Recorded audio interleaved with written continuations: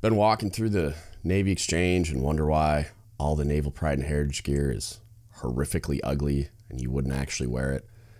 Have you ever wanted some really cool gear and you just don't know where to go? Well, I got you, fam. Go to dgutspodcast.com immediately. Get yourself some Naval Pride and Heritage gear you'll actually wear in public. We're working on new designs all the time, open to ideas. We're trying to create a brand that lets you display that pride but doesn't make you cringe. Also, if you're willing to and you're able to, please go to patreon.com/dgutspodcast, pick one of the 5 tiers and become a patron today. Hey, little precursor to the podcast. About 90 seconds in to this one, I don't know what happened, but my main microphone like glitched, and the audio was recorded by the built-in on my computer, so it does not sound like it normally does. And I apologize for that fact. I'm going to do my best in like post-production to make it sound better, but it's going to sound not as great as normal. You know, I apologize. I'm going to release it anyway, but I just wanted to give everybody a heads up. Like, I'm not sure what happened. I'm investigating, but heads up, the audio gets rough at about the 90-second point. What's up, everybody? Let's spin some yarn. I am going to go over the initial Chiefs initiation memo. It's kind of general. I mean, they all are extremely vague and don't really say a hell of a lot, but this one's kind of, I don't know, it's almost like a cover letter for the rest of them. So there's not a ton to dig into, but I'm going to go through this one first as its own thing, and then I'm just going to like use the rest of this spin the yarn to talk about season related things that have been on my mind, just based on interactions with selects and other chiefs and things I'm seeing and reading these memos. Just kind of an aggregate analysis of all the things. I've had a lot going on in my brain that I just want to discuss, I guess, and just share and get that kind of those ideas out of my head as well. So first, it's this memo itself, again, it's more like a cover letter, kind of introducing the idea that he's going to be releasing a memo every 2 weeks, and expects that everybody, it says all chief petty officers and CPO selectees are required to be present during discussions about each one that are mandatory. Do not consider this a selectee training, but as a mess discussion we must have to seek out areas where real change is needed and get after it. So that part's cool. Like, I like the idea of forcing those discussions. So it's like a tiny baby step in the right direction, I guess. It's nice that he's forcing some kind of action and accountability for these memos. Like, I expect you to get together and have a discussion.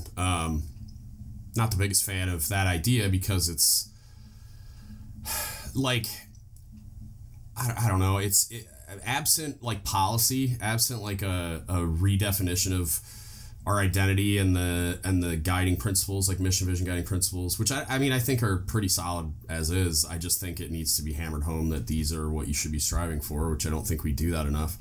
But it's like they're gonna, when I read a little bit of the character one as well, and it's just like you're talking about a chief petty officer that doesn't exist, like identity wise. Like, if we're looking at the entire organization, that's not our identity. Whether it's supposed to be or not, you can make an argument that the mission, vision, and guiding principles as is dictate that it should be who we are, but it's not.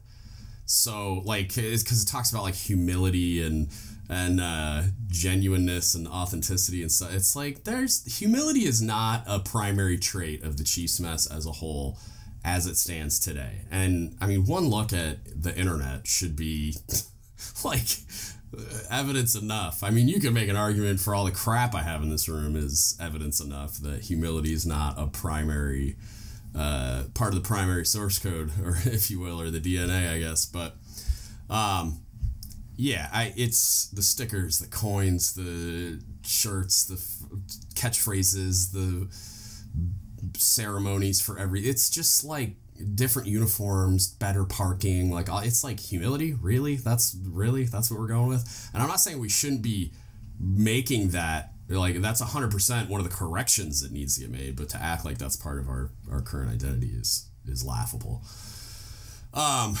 So yeah, I mean, a lot of this memo in particular talks just about a general, like, puffing our chest lines about how great chiefs are, which contradicts the humility thing right off the bat in paragraph 1. Today on our watch, in this decisive decade, our nation is facing real global adversarial threats. So it's kind of going into, like, the national defense strategy perspective on things. Like, there's a whole bunch of stuff going on in the world, and if it pops off, we're going to be at war for reals, and it's going to be like World War II, but in the modern era or whatever. And it's like, okay, like, I think that's a thing that should get talked about, but more in like a, hey, why aren't we focusing on warfighting competency instead of, you know, which he has in his one of his other memos for his agenda or whatever.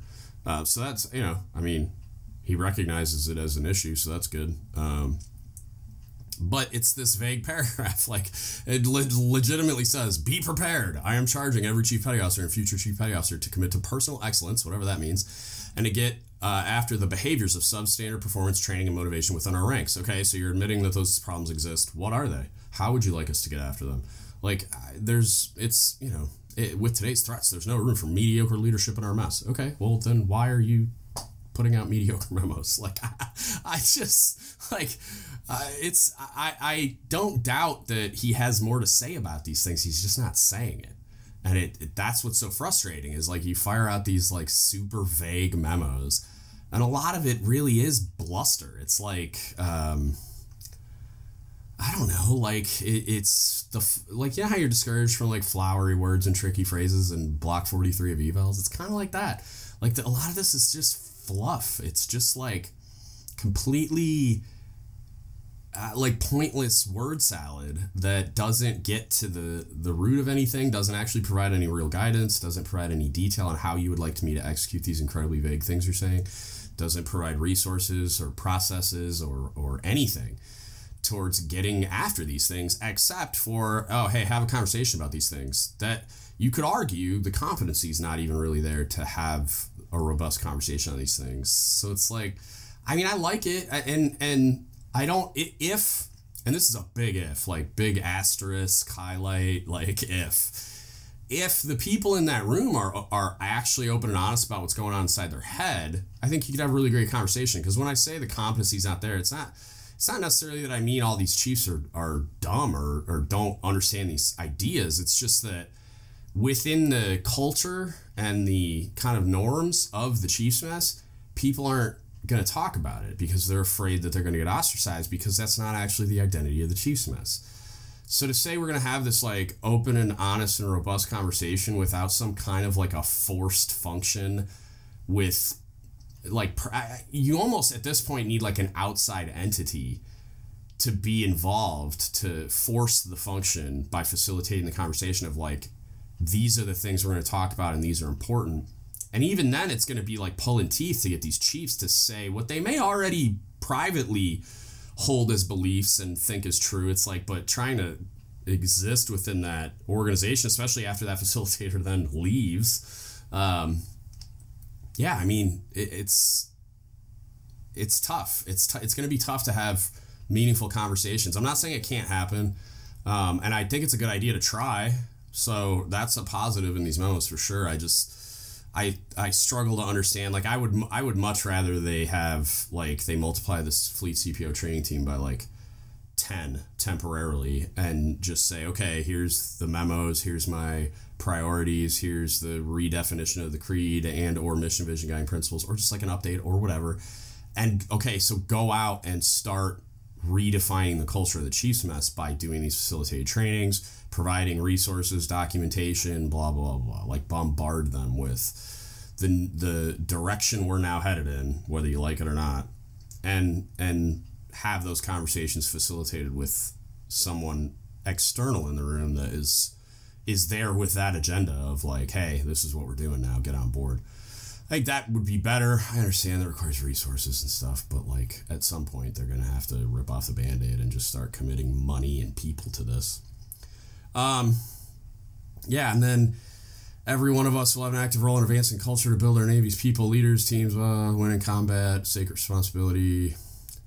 And like reconnecting to our roots. What does that mean? Like, with this sacred responsibility in mind, referring to the, we're going to have an active role in advancing our culture to build our leaders, teams for winning combat. It's imperative that we as a mess reconnect to our roots. What roots? What are we talking about? And like, if you mean like the short talk chief petty officer roots, okay, I'm on board. I love it. But like, you're not telling me anything. What are our roots? It's like saying standards, like maintain the standard. Okay, what are you talking about? What does that mean? You can't just say that and expect everybody's just gonna be like, oh, okay, and like go find the standard and maintain it. Like, that's not how this, you have to like, what is the standard? Communicate it. Let me know how you would like that done and I'll go do it. But like, you can't just say this vague like one-liners and expect everybody to just know what that means. In doing so, we must change the status quo mindset in how we think, act, and communicate. Okay, what does that mean? I'll hold my breath for the next memos. In doing so, I already said that. Additionally, we must set the course and steer away from organizational drift caused by years of outsourcing our anchors, whatever that means. Like, what is outsourcing your anchors? Like, how? What does that mean? Who's outsourcing their anchors and how are they doing it? Because if I could fucking outsource my anchors, like, if I could multiply myself, I'd think about it. Like, you know what I mean? Like, because, like, these people are overwhelmed, pulling chunks of their hair out. Like, if I could, wait a minute, there's a way can I hire a personal assistant on the Navy's dime? Like, I got a good laugh out of that line just because I'm like, well, I could outsource this? That's allowed? Like, and I think he means outsourcing the responsibility and stuff, which obviously you don't want to do, but I got a laugh out of it because it was funny. Like, just the idea of like, wait a minute, I could have just got more people to help. It's kind of that thing the Chiefs like go through where they're like, think they have to do everything on their own and the mess wants them to ask for help. I got a kick out of that. Anyway, and it's like, yeah, Chiefs are first and foremost to be strong leaders and experts in our specialty. What does that mean? Like, and it again, like, sneak peek at the next memo, the character one talks about, like, so one of the other memos from his priorities are like technical expertise is the number one priority. And then in the next memo, the character one, it says that character's the number one priority. It's just as, like, it says technical expertise can't be the only priority. Oh, like, 5 seconds ago, you just said this is the number one priority, but now you're saying character's the number one priority as well. It's like, if everything's the priority, nothing's the priority. That's half the problem. But here we are. And then he just says, I'm going to send 3 more letters. Blah, blah, blah. All chief petty officers and selectees must be present, right? So it's just, he just mentions he's going to send the 3 additional letters, one of which is the character one that I'll do next. And then there's going to, presumably be 2 more on some other things that are all going to be the number one priority and somehow not at the same time, and you're not going to have any idea how to accomplish them until more details provided. I don't. Uh-oh, my microphone's glitching. I don't understand. I just don't understand. I don't understand what anyone thinks is being accomplished with these memos. Just because there's no plan for clarification, there's no plan for policy, there's no plan for any kind of supporting structure or program or just anything. Like, just elaborate in a meaningful way. Like, because a 1-page memo, and it's like he's purposely releasing only 1 page at a time. I don't think any of these, I'd have to check them all again, but I don't think any of them are more than 1 page. And it's like, why? Like, why? Why are you limiting yourself to that? Like, why not release a 12-page memo or like a 3-page memo with enclosures or something? I don't know, like something with some kind of meaningful detail in it. I wish you would have spent the last year leveraging the MCPON leadership mess to like work on this stuff, like create, like you could have come in, and I'm sure he already had them written down. Like, he could have come in with his priorities that he has and then spent the first year building that policy memo, instruction, whatever, and this would be the release of that and have some substance to it beyond just this word salad, because it's too vague, man. Like, there are some lines in here that are like, okay, tell me more, and then he doesn't, and or he like makes some weird shift that doesn't make any sense, and I freak out about it. But yeah, I mean, I don't see how any chief on the deck plate's going to get any value out of this whatsoever.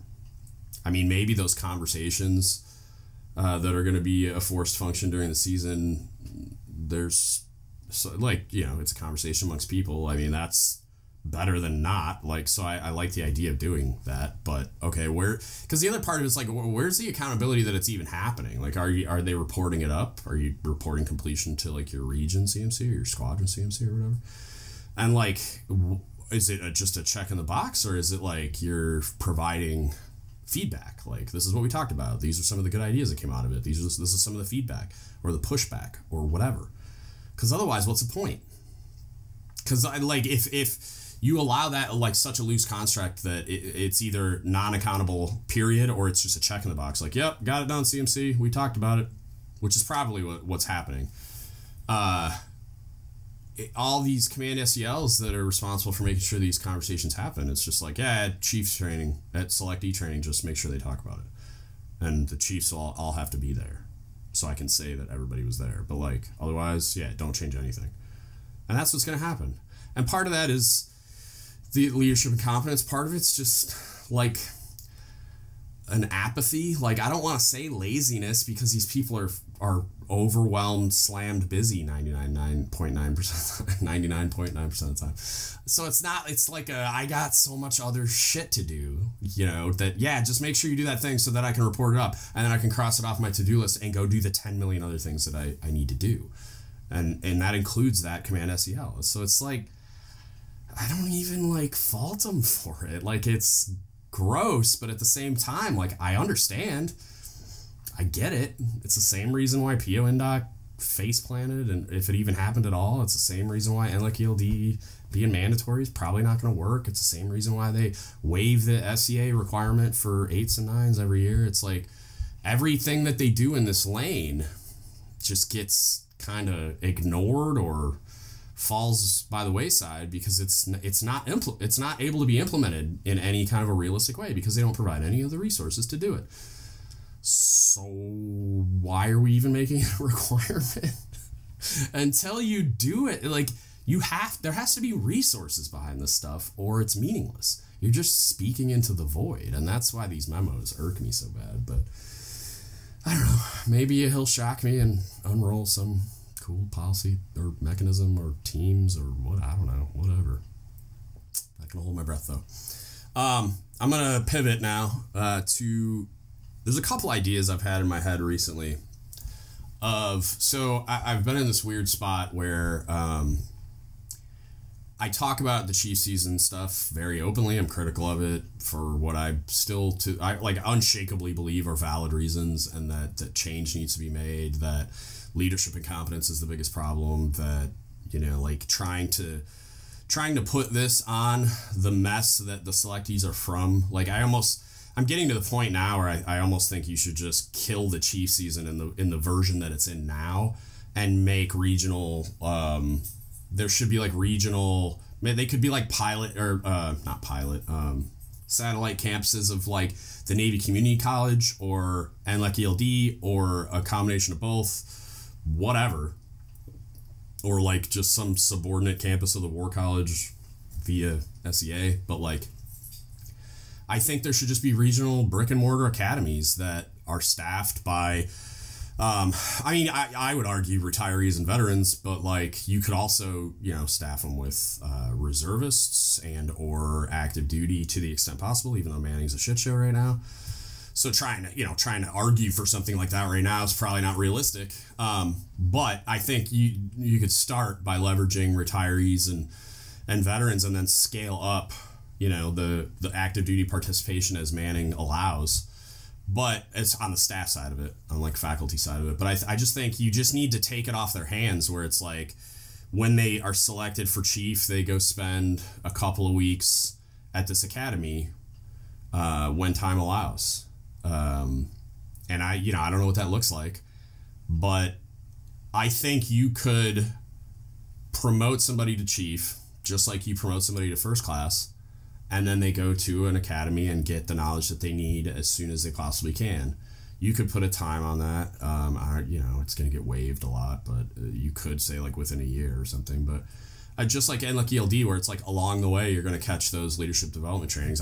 The chief season could be that. I mean, it could be you will go catch the 2-week CPO leadership course and build in the chief season stuff that has value into that. But I'm just at this point where it's like, I don't think you can put this on the mess anymore. Like, I don't think when I say that, I mean the local mess. So like you're at a command and you get these CPO selectees, and then all of a sudden you have this just enormous time suck of the chief season in addition to your primary duties. So something's got to give. You're not magically capable of doing 40 hours of work in 2 days, and still sleeping and your family not falling apart and your primary duty still happening. So it's just it's ridiculous. And then, but I'm also in this place where so I am vocal, I'm open and honest about everything, and I don't regret any of it. However, I'm starting to see some things that don't make me question it, but it's just frustrating, and it makes me kind of feel something adjacent to guilt, as far as because again, I don't regret it, and I think it's necessary because I think it needs to change. But because it hasn't changed yet, a lot of these people that have been selected, that have been podcast listeners, are extremely frustrated with how initiation's happening, because they kind of know the emperor has no clothes. And I've been doing a lot of thinking about how do I mitigate that, because I feel bad, because I don't regret anything. I think it needs to happen. I think it's all fair criticism. I don't think any of it should be secret. I think you should be able to have tough conversations with your selectees when they push back on the things that are happening during the chief season, and not be disappointed at them for daring to challenge the sanctity of the mess and the initiation season. But I feel like the experience of the chief season, for all its faults, it can be productive, and there are definitely moments, because there are just benefits to share diversity in a group. But there's also because I point at the mess as an organization as being dysfunctional. Within a mess, I mean, you could have a really great mess individually. Your whole mess could be an anomaly. I've been there, right? And what's more common for sure is that you have a bunch of great chiefs within a mess that's, kind of or maybe even substandard based on the overall culture, but there's a bunch of really strong leaders in that mess. And so those people can add a lot of value as well, just in those interactions. And maybe they're the ones running the season, so the season itself will be much better than you expect.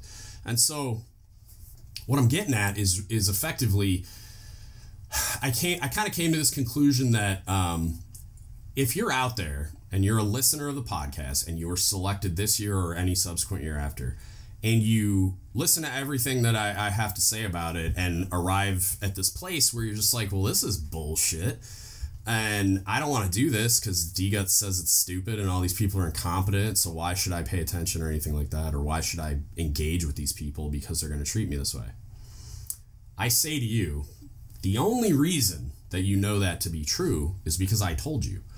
You are going, that's important, because you're going to get so much pushback if you're extremely vocal about, the mess being broken, or the mess being dysfunctional, or leadership incompetence, or any of those things during the chief season, and you're having a hard time engaging and kind of giving them the benefit of the doubt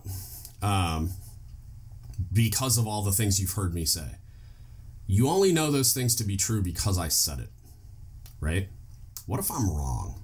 And I'm not saying that I believe I'm wrong, but I've been a champion of this concept for a really long time. I could be. It's possible. Again, you can tell even by the voice inflection just now, I don't believe I'm wrong, right? But I could be. And that's an important point that I really want everybody that's a selectee right now to carry with them if they're listening to the podcast is like, you need to go into these things with an open mind. Worst case scenario, I mean, it depends on how you look at it, but like worst case scenario, I'm saying these could be flipped, but worst case scenario, you go into it with an open mind and you're pleasantly surprised. Well, no, that would be the best case scenario. So I'm confusing myself. Worst case scenario, you go in, you get what you expected, but in going in with an open mind, allowing the season to happen as it does, and just engaging with it the best that you can. And let's say like everything sucks, everything goes off the rails, it's toxic, all the things that you hear, right? The meme page stuff. You can still learn a lot, right? And I've talked about this a bunch on the podcast as a concept before, is pull the leadership lessons from the negative experiences of like, this happened, this is why it shouldn't happen, this is what I'll never do when I'm in the position, here's the lesson here, is like, this is why you don't do this. And though that scar tissue, I wish it didn't happen, but at the same time, the things I believe in the most fervently are because I have scar tissue. Like, I have some experience that burned it into me that I will never do that when I'm a leader or when I'm a chief or when I'm a whatever, right? So there can be a lot of value in those negative experiences. It's sometimes you just need to step on the landmine to learn the lesson. Like I can show you how to avoid all the pitfalls, but there are lessons that people just need to learn the hard way sometimes. And I kind of wish that it wasn't that way, because it is a negative experience. It does leave that scar tissue. And you don't always get a productive response like from the adversity, you know, like sometimes people turn that around and then treat other people poorly because it happened to them, right? And we don't want that. So it's not always positive, but there are leadership lessons to be learned there. So that worst case scenario is you go in with an open mind. It happens. It's exactly what you expected it to be because you listen to the podcast, and you pulled a bunch of leadership lessons learned, and you got a really great picture of what it really is firsthand and what you don't like about it. And now your involvement going forward on the chief side of things can be coming from that perspective of, I didn't like that when it happened to me, so I think we should do something differently. And you can exert whatever influence you have the first and then the second year and then third year. Maybe you're running the season, maybe you're a sponsor, maybe you're whatever. And you will have, you have a voice, you've got a vote in how that goes. So that's worst case scenario. Best case scenario is you're pleasantly surprised. You go into it and your mess is an anomaly. Your mess is super high functioning, has a bunch of really amazing leaders. Maybe your perception of them wasn't as great, but when you get on the other side of it, you learn, oh, that's why they do that. Okay, now I understand. Or, and like because there are things, even in high functioning messes, that used to piss me off. And then when I got on the other side and I was like, oh, I get it now. I understand why you can't tell me that, or why that thing happened that way and I didn't like it, but now I get the whole picture. Like, there's information you don't have. So best case scenario, you get in there, you do it, and then you just start having all these aha moments, and you learn, and you get to engage with these people more as people and peers than as like the superiors, and you learn a lot. And you get made a better leader, and then you get to be part of that mess, and you get to take those lessons elsewhere, right? That was probably more my experience, right? Where like there was a time where I wanted to strangle my cob. I didn't understand why he was always coming after me, and then I figured it out, and I was like, oh, he's not. I just need to communicate better. And there was some other stuff too, where like you get, even after you're in anchors, like there is some truth to that idea of, oh, you'll understand later, like it'll click later, you know. There is some truth to that. I don't think that should be the entire list of learning objectives is, oh, you'll understand later, like pointed barbs and whatnot. But like, yeah, I there is some truth to that. Not everybody gets it just because I said it. They have to then experience it later and be like, oh, that's what he was talking about. Okay. So what I guess the whole point of this little monologue on interacting with the chief season is go in with an open mind. Like, give it a chance, because I might be wrong. And you, for, you know, like, I love y'all, but if you've never gone through it, you've got no idea what the fuck you're talking about. You just don't. You need to let that happen. Like, because you have a little context because of what I've told you, but I'm one voice in a sea of chiefs. So it's like, maybe I'm wrong. And again, I don't believe I'm wrong, but of course I don't. I'm open to someone convincing me of that fact, and I'll have those discussions.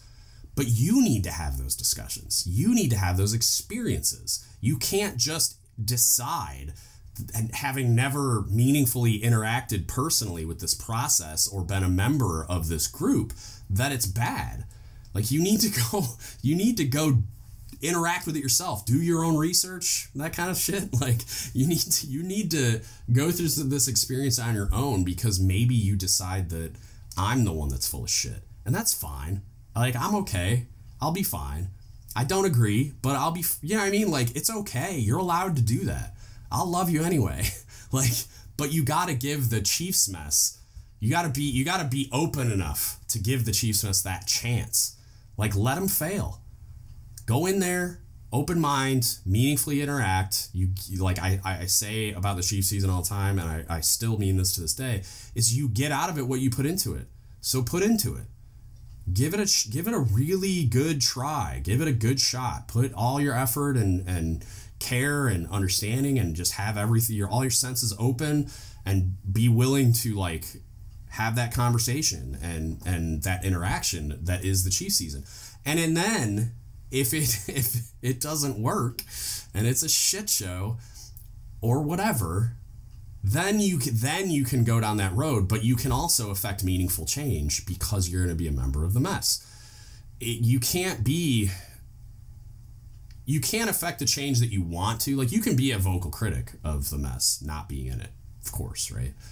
But if you think you're going to have any influence on the mess, not having been or being a member of it currently, right?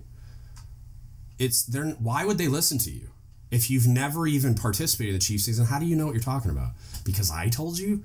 Like, okay, but, like, you've never gone through it. And DGUTS hasn't gone through every single Chiefs season ever, in every region and every command ever, with every possible composition of a Chiefs mess that exists. So maybe give them a fucking chance. And I know it sounds like I'm flipping my, like, position or something. I'm not. But I don't know that I vocalized this part of it enough. And so that's kind of what I'm trying to do here, is, like, you got to give them a chance to fail. You do. You can't just decide you don't like them because I said so. That doesn't make any fucking sense. Give them the opportunity to teach you and to prepare you to be a chief. Because, like, even if you don't agree with a lot of what's happening or a lot of what they're saying, that doesn't mean that they don't also have value to add. Those two things can coexist. So give them a chance, and then when you get on the other side of it, write down all the things you didn't like, and then now you're in a position to influence those things going forward, because you could be a sponsor, or you could be the Chief season lead, or you could run, like, a committee or whatever the hell. Like, everybody kind of does it a little differently, but you can be in a position to influence change on the things that you thought were not productive or didn't add value or have meaning or whatever.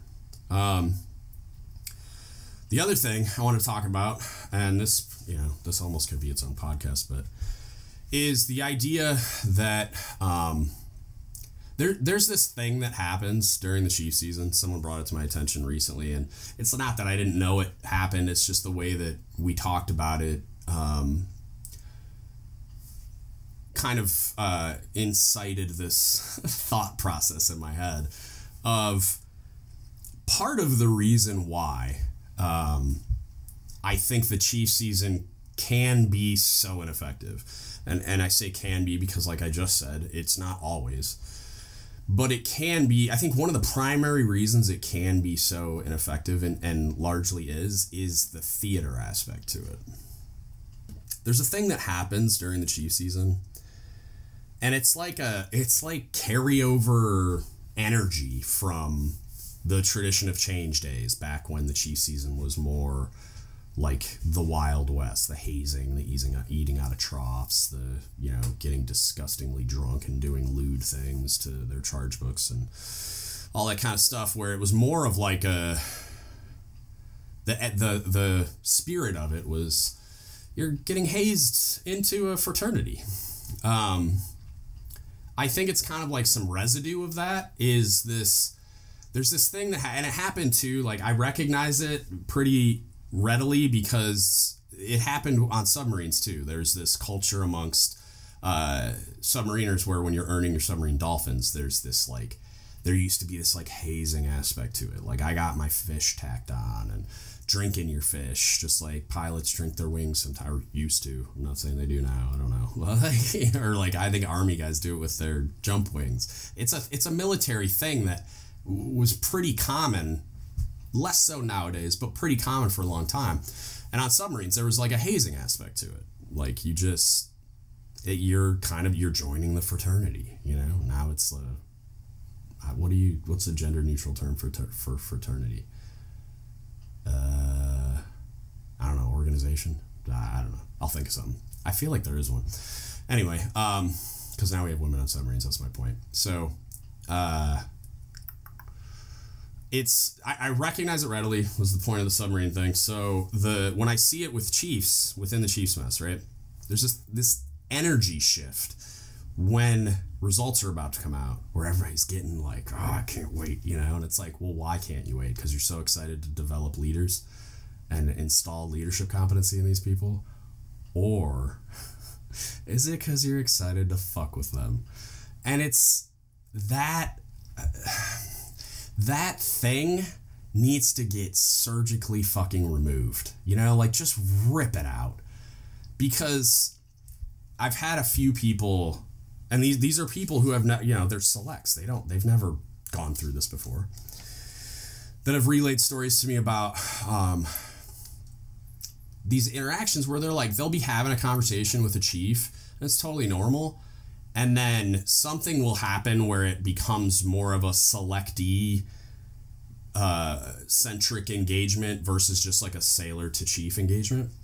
And it's like the energy in the room shifts, and the body language and tone and manner of the chiefs that they're talking to like shifts. It's like they get in character because now they're acting, you know what I mean? And I don't know if all chiefs recognize that they do it. I've certainly done it, where you're like playing a role. Like I've been in a room and I always, like I looked at it, and this is why I don't think I recognized it as negative until like recently, is when I would do it, it would be for a reason. Like I'm not trying to say I'm better than anybody else or anything. And like I've seen a lot of people do this as well. So it's not like it was just me. A lot of the awesome chiefs that I was around would do this too, where they would like, there was like a theater thing to it where but I wanted to drive this point home. And so like, maybe I get like a little louder, a little more passionate, a little higher energy. Maybe I even yell, right?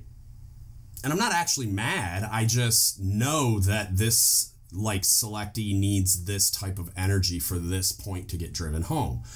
So I'm using that tool that I have, and that's the way that I looked at it, right? But there's this other like darker side to it where it's like the shtick you have to do to get somebody to sign your charge book, right? Which I don't make people do because I think it's silly. It's kind of funny, and it's kind of part of the process, like what time is it and how long have you been a chief and stuff. But and I think those are more just like fun, and like I don't have any issues with those things because I don't think there's any harm in them. Where the introducing yourself part, like where you're like, somebody's coming to you for this very meaningful interaction where you are putting a charge in the charge book. And what comes with that is usually a pretty great, meaningful conversation about leadership and about being a chief and maybe some of their story and some of the things they screwed up and what they learned from those things. And it humanizes these chiefs, right?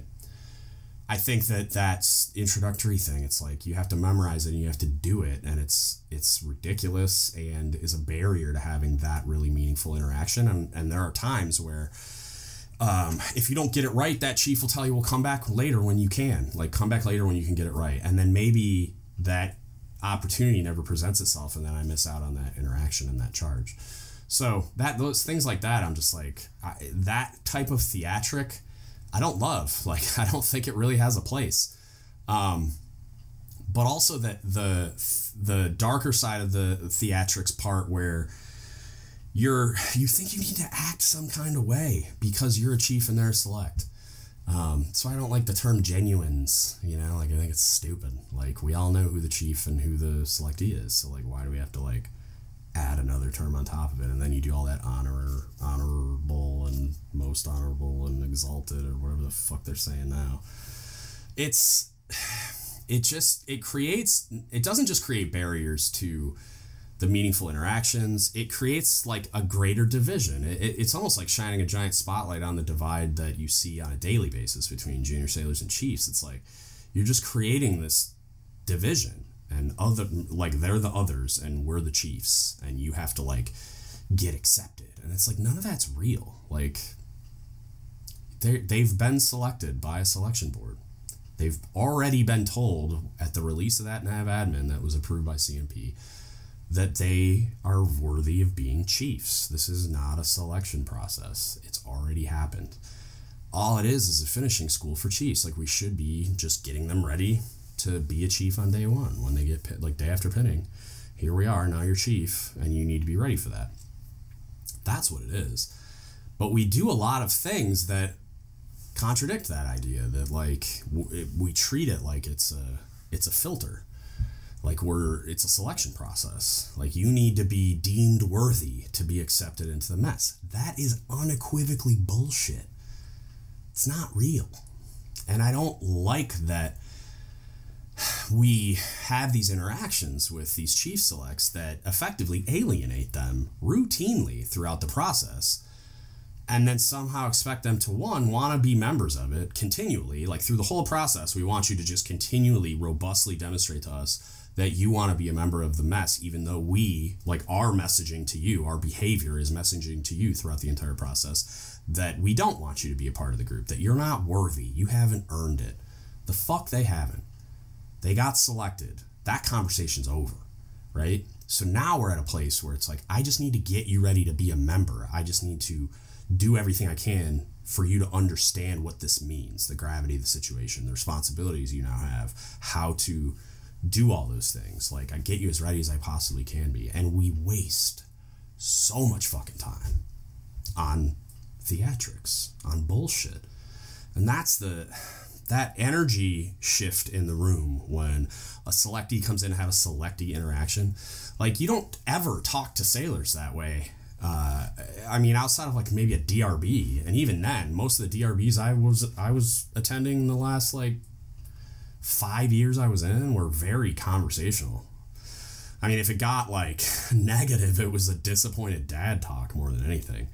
And so, yeah, I don't understand why we treat them that way, and we're then surprised by their response, because you get to the chief season like probably week 3, and everybody looks like whipped dogs, tail between their legs. They're just sad. They don't want to do this anymore. They just want it to be over.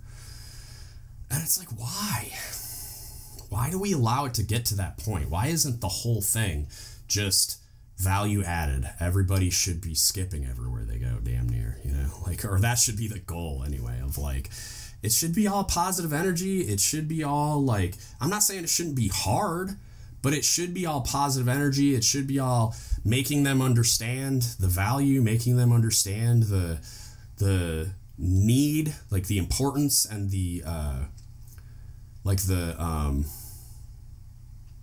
want to say like it's the impending like shift in responsibility, like, and I the word is escaping me, but like, it's coming. Like, pinning's coming no matter what. So like, we need to get you ready, and you need to be grasping as much of the concepts as you can, as fast as you can because we've only got 6 weeks. But yet we waste a lot of it doing things that just alienate these people and making them run around, do stupid shit.